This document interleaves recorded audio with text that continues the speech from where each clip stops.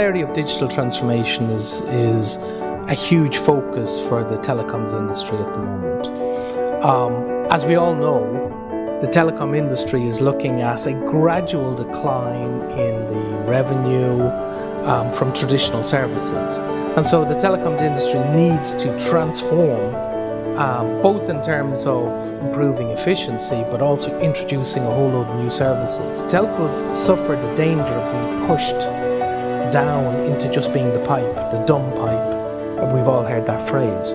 And that the over-the-top players are the ones who the customer relationship is increasingly strong. The customer relationship is much stronger with maybe Facebook or WeChat, or the relationship is with other services, Google, that get overlaid on top of the telco service. Telcos have to fight their way back up that relationship chart with the users, and that is through a mixture of the telcos offering services that the users, above and beyond the basic services. So they have to begin to think, I'm buying my home management service from my telco, not from a third party. The number one decider in how a telco will adapt is how committed the CEO is. Large telcos and small telcos are trying to adapt. One of the most successful ones at adapting at the moment is pretty much the largest of all, AT&T.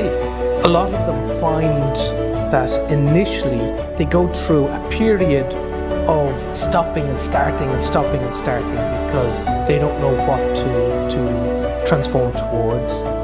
A lot of telcos initially start with something that they can immediately understand, like, I want to transform my customer experience.